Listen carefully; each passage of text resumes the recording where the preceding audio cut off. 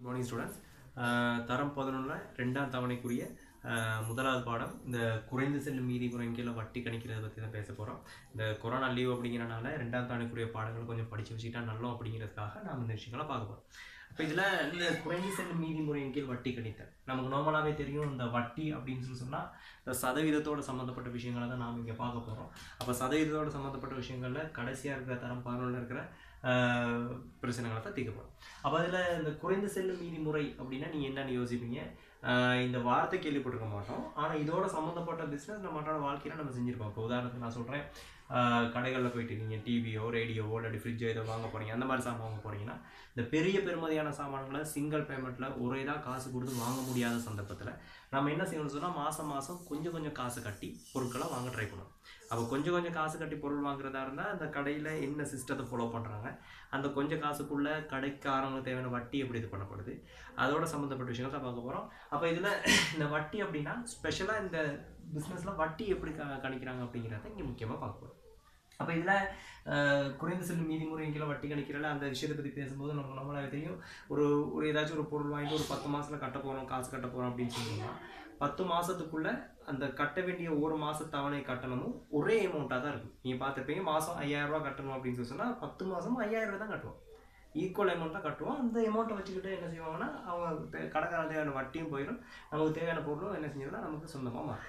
அப்போ அந்த குறிப்பிட்ட அந்த வட்டியோட சேர்த்து வர்ற அந்த தவணை பணத்தை எப்படி கண்டுபிடிக்கிறதுங்கிறது தான் நம்ம என்ன செய்ய போகிறோம்னா இங்கே நம்ம பார்க்க போகிறோம். அப்போ அதுக்கு சும்மா சின்ன கணக்கோட போவோம். இப்போ நான் சொல்கிறேன், நீங்கள் ஏதோ ஒரு கடையில் போய் டிவி வாங்க போகிறீங்கன்னு. அப்போ டிவி வாங்க போகிறீங்க அப்படின்னா அவங்க கடைக்காரங்க சொல்கிறாங்க டிவியின் பெருமதி நான் சொல்கிறேன் ஒரு 50,000 ரூபா அப்படின்னு சொல்கிறாங்க. எப்போவுமே டிவி 50,000 ரூபா. அப்போ நீங்கள் ரெண்டு மாதிரி வாங்கலாம். ஒன்று ஃபஸ்ட்டாக ஒரு சின்ன பேமெண்ட் ஒன்று கட்டி வாங்கலாம், அப்படி இல்லாட்டி மொத்த பேமெண்ட்டையும் இன்ஸ்டால்மெண்ட்டில் கட்டுறேன்னு சொல்லி வாங்கலாம், பிரச்சனை இல்லை. அப்போ நாம் இங்கே என்ன செய்யணும், சின்ன பேமெண்ட் ஃபஸ்ட்டாக கட்டுவோம்.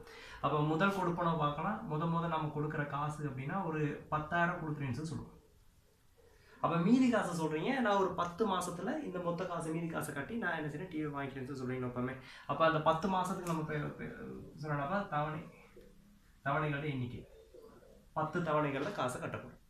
அப்போ இதுக்காக என்ன செய்வாங்கன்னா ஒரு குறிப்பிட்ட சமயத்தில் வட்டி கரை விடுவாங்க. அதை பற்றி நம்ம கரைக்கு பார்ப்போம். அப்போ இதில் பார்ப்போம், முதலாவது பிரச்சனை என்ன அப்படின்னு சொன்னால் 50,000 தானே டிவிட்ட பெருமதி, 10,000 ஃபஸ்ட்டாக கட்டிட்டு வந்தானே.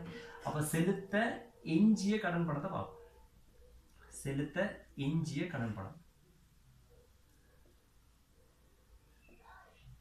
அப்போ செலுத்த எஞ்சிய கடன் பணம் அப்படின்னு சொன்னால் டிவின்ற வேலை நமக்கு தெரியும் 50,000 ரூபா. நாம் ஃபஸ்ட்டாக எவ்வளோ பே பண்ணியிருக்கோம்னா 10,000 ரூபா காசு கட்டி இருக்கிறோம். ஆக அந்த 50,000 இந்த 10,000 கழிச்சா 40,000 ரூபாய் என்ன செய்ய வேண்டியதுன்னு சொன்னால் திரும்ப காசு கட்ட வேண்டி இருக்கும்.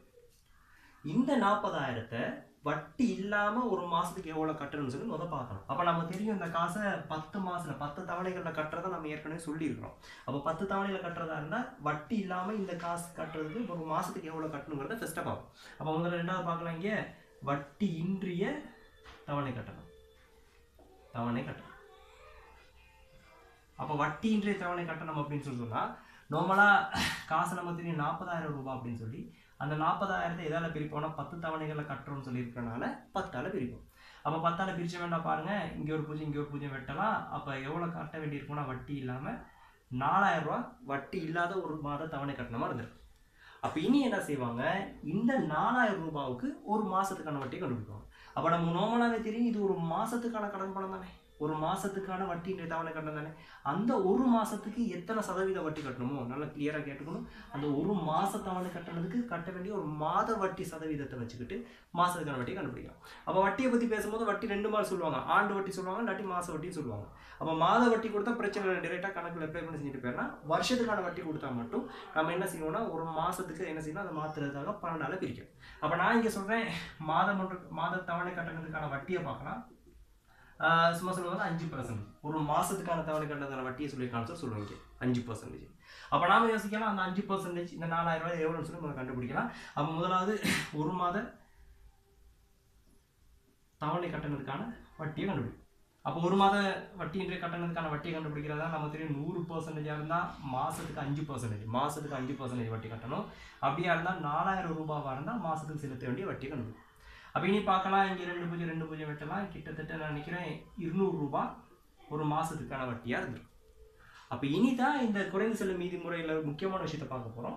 இப்போ இந்த மாதத்துக்கு 200 தானே, அப்போ நாம் காசை எப்படி கட்டணும் அப்படின்னு சொன்னால் இந்த முறையில் ஃபஸ்ட்டாக நாம் அந்த வட்டியின்றிய தவணை கட்டின 4000 ரூபாயோட வட்டியின்றிய காசு 4000 ரூபாயோட 10 மாதத்துக்கான வட்டியை கட்டணும்.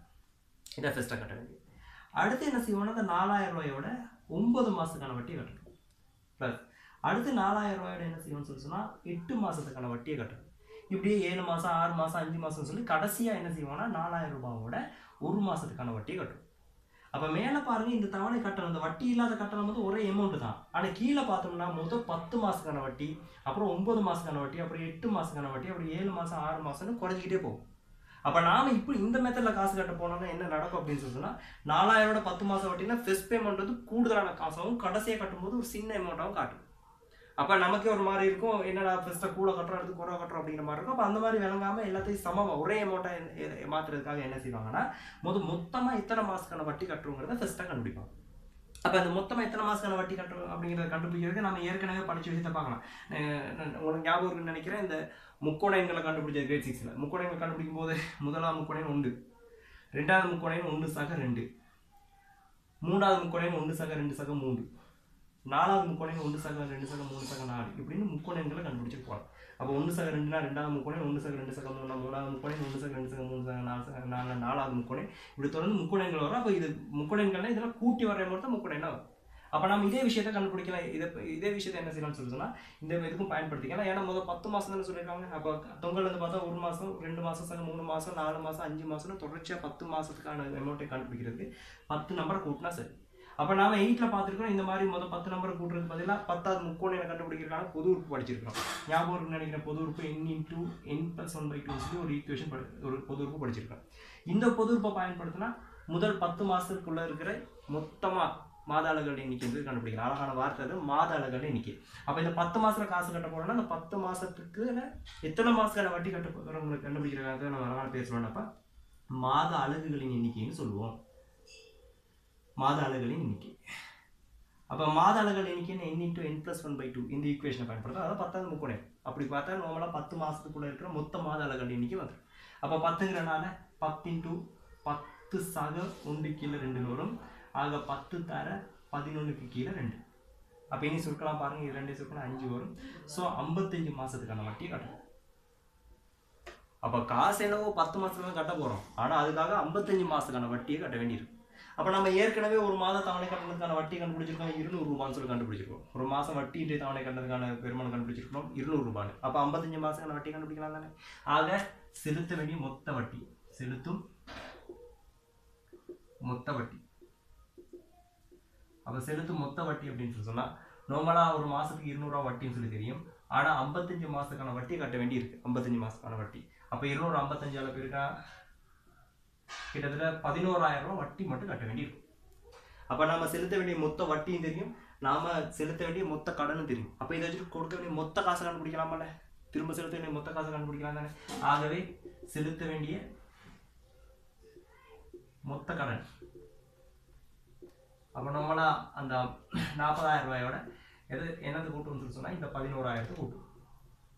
அப்போ 40000 11000 கூட்டினா கிட்டத்தட்ட 51000 ரூபாய் நம்ம என்ன செய்ய வேண்டியதாக இருக்கும்னு சொன்னால் மொத்தமாக திரும்ப செலுத்த வேண்டியதாக இருக்கும். ஆனால் நம்ம என்ன செய்வோம், இந்த 51000 எவ்வளோ காலத்தில் கட்டி முடிக்கணும், வெறும் 10 மாதத்தில் கட்டி முடிக்கணும்.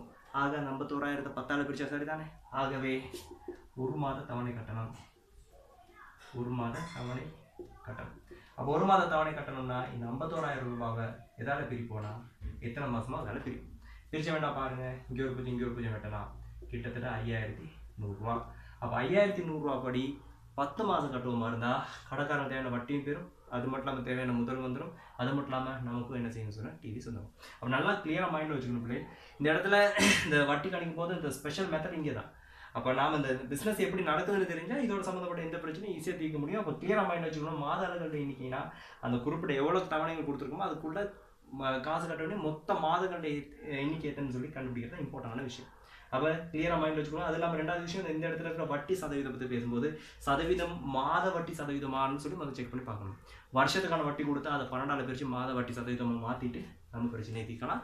அப்போ இந்த ஐடியா வச்சுக்கிட்டு திரும்ப வேணுமான வீடியோ போட்டு செக் பண்ணி பாருங்கள். இந்த ஐடியா வச்சுக்கிட்டு புக்கில் பயிற்சி 9 வருஷம் ஒன்று செய்யுங்க, செஞ்சு முடிச்சுட்டு எனக்கு மெசேஜ் நாங்கள் செஞ்சாச்சு சார் அப்படின்னு சொல்லி, அப்போ அதுக்கு பிறகு மீதி இருக்க கேள்வியில் ஒவ்வொரு கேள்வியை செக் பண்ணிவிட்டு போய்டும். தேங்க்யூ.